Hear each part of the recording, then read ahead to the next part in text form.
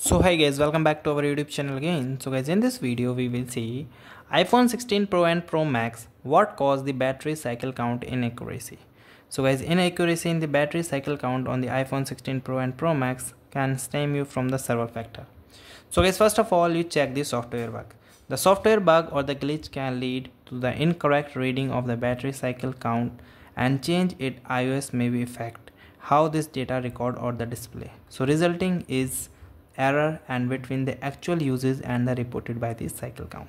Okay, and guys, another thing may be the battery health reporting. The battery health reporting system may not always provide the accurate assessments. For example, the maximum capacity percent shows in the setting can be mislead as it may not be reflect the real world performance, especially if recalibration is not accurate. Okay, and guys, a charge cycle definition.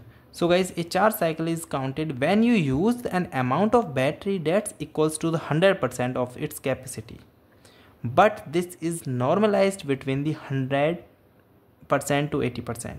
This means the partially charges can lead to be confused about the actual life counts, as the multiple partial charges may be accumulate to a full cycle without clearing the trackings. Okay, so guys, maybe these are such type of issues.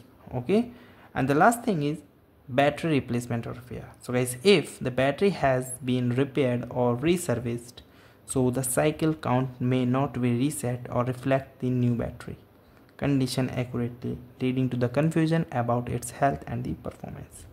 So guys, thank you and have a nice day, and subscribe our YouTube channel for the further information. I hope this video is very helpful for you.